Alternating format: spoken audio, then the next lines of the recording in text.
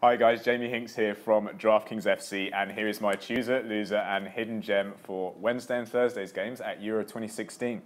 My chooser, bit controversial, but I've gone for Nani from Portugal, 7,900.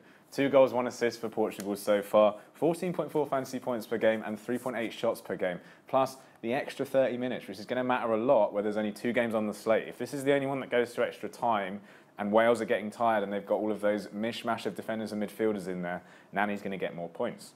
Loser, Toni Kroos, Germany, 7,200. I feel really bad for doing this because I love him as a player, but he just struggled massively against Italy.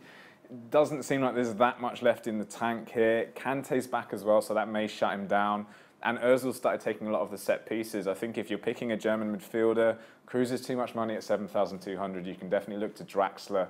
You can even look to Goetze, and you can look to Ozil to give you better value for money. Hidden gem, Johnny Williams, Wales, 3,500. Why not pick him? He's 3,500. He might score a goal. He plays for Palace.